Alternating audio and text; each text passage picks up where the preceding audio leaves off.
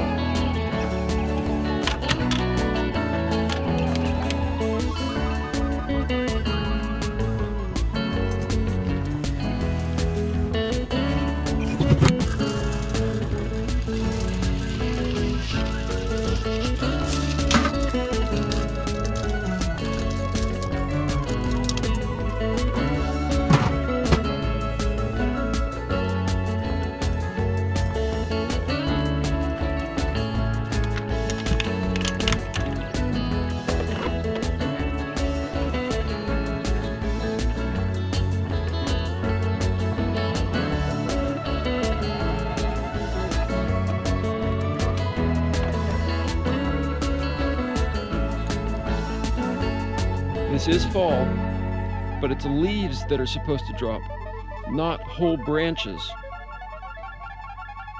Let's give this one to our girl goats.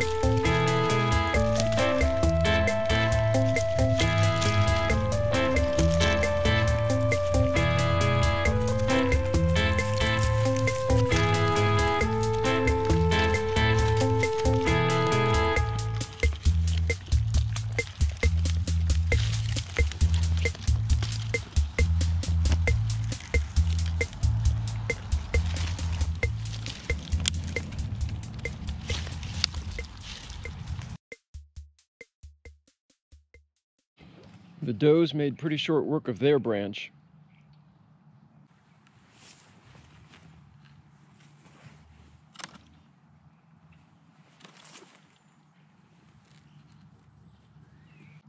And I have to say, their table manners were a little better than the bucks.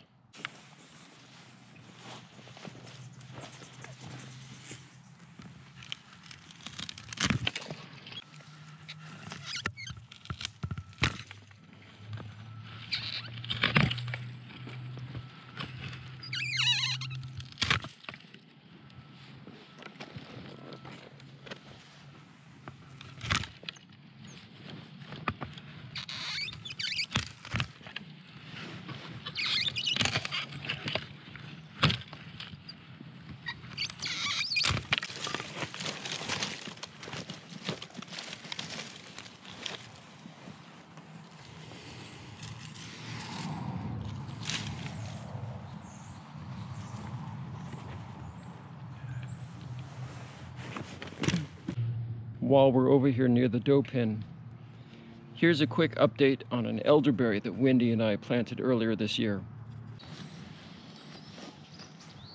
As long as we're in the mood to plant stuff, Wendy's got an elderberry. We're going to plant it right here, kind of near the goats, hopefully far enough away from the driveway and the actual goat pen that it won't bush out too much and get eaten or trampled a little bit. I'm going to cut it down every 3 years so that it grows back up, so it's going to stay shrubby. Okay, all right.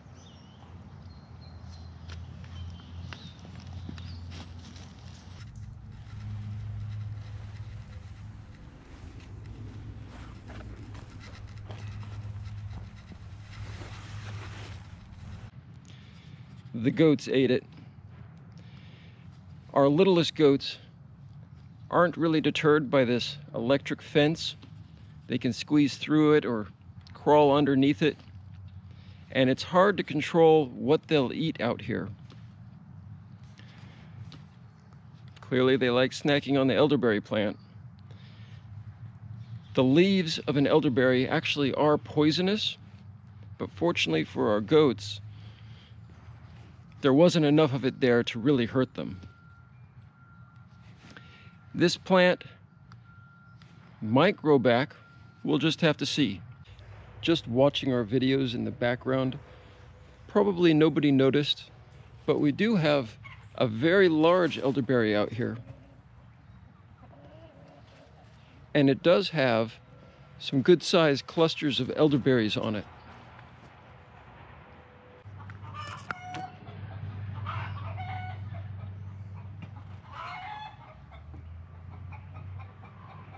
We didn't plant this one, so we don't know exactly the variety, but we think it's probably just one of the ornamental ones.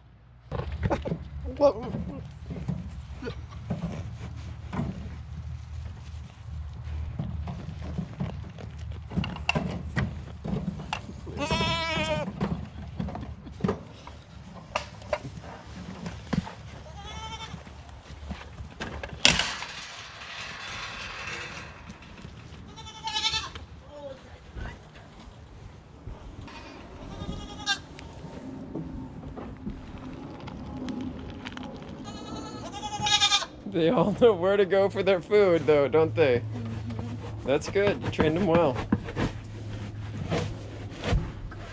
easy to train. They're just not easy to make them do it if they don't want to do it.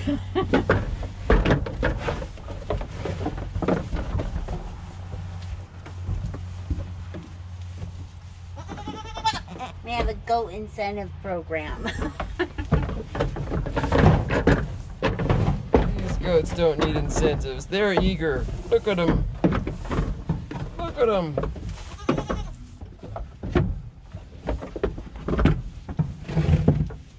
Messy.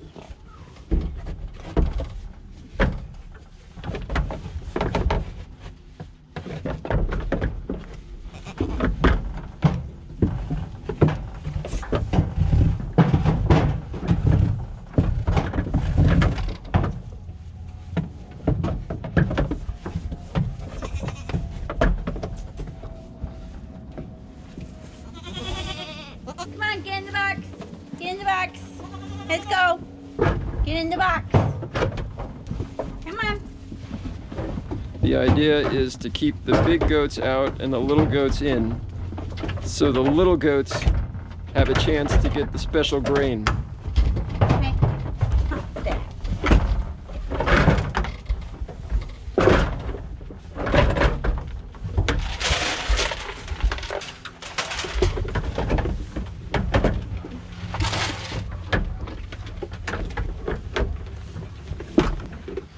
That is a full line of goats there. Yeah, they're very fat and ornery, and they will crowd into this one. I don't know why. They like the other one.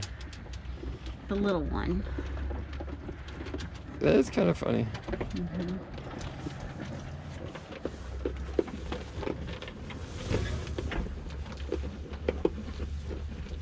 They all think something better is over there. You see even. Yeah, there's stuff down there. They just like the other side because they all think something good must be over there since everybody else is over there. They're not actually locked in the stall. The door is just closed, and once they're done, or if they've had their full, once they've had their fill, they can just push right out of the door, at which point Striker and Lightning Bug can go on in there and get a little bit for themselves.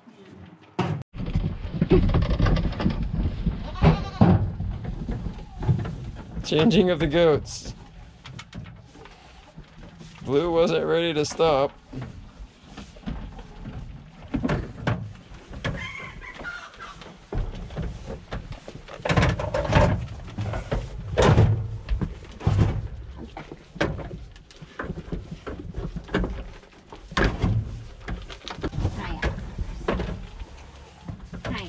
There's nothing in there.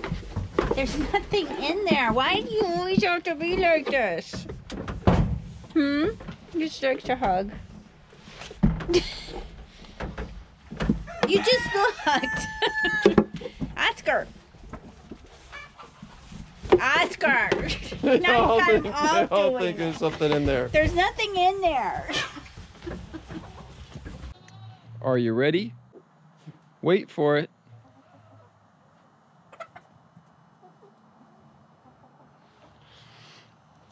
This time of year, with the shorter days, chickens just lay fewer eggs.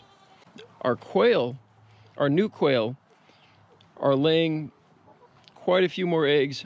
The quail egg production has never been better.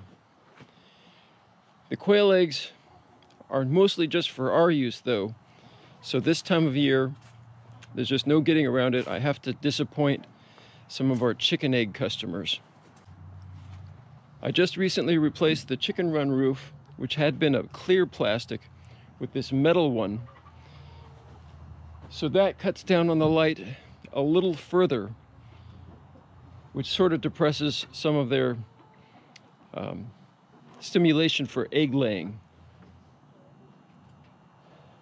I was hoping that the Christmas lights would compensate a little bit for that, but so far it hasn't really made much of a big difference. I do, however, really like the way it looks. It makes the space a little more joyful, and for me that's just as important as having more eggs.